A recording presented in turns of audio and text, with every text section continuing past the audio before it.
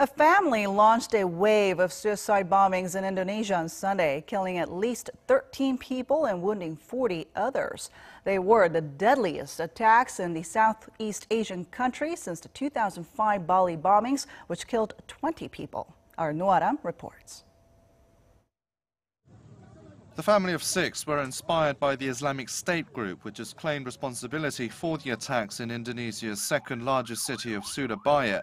Local police say the husband and father of 4 detonated a car bomb in front of a church.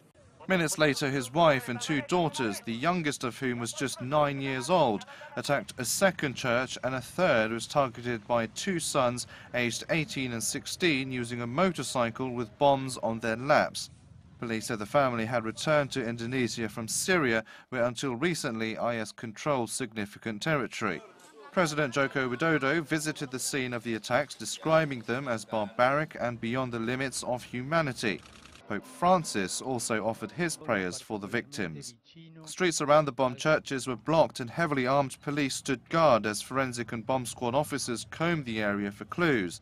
The attacks are the deadliest in Indonesia, linked to IS, and the worst since October 2005, when 3 suicide bombers blew themselves up in Bali restaurants, killing 20 people.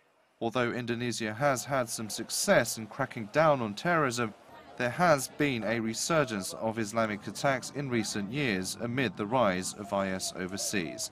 Aram, Arirang News.